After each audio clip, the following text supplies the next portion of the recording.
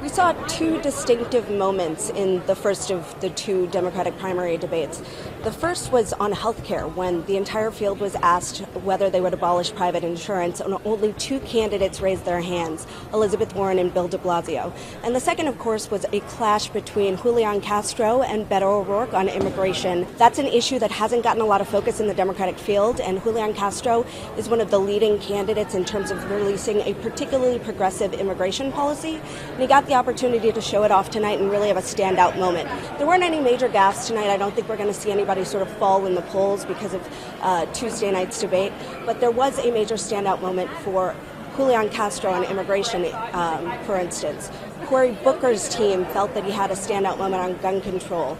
Amy Klobuchar, in particular, spoke out on abortion and got one of the biggest cheers in the room tonight. So those candidates may get more attention than they have in the past. They've been polling in sort of the low single digits. Bill de Blasio was a surprise coming out of the first debate. I think he's was not taken particularly seriously when he got into the field, and we sort of saw him go after a number of his opponents pretty aggressively in a way that made him stand out, and I think could get him more attention going forward.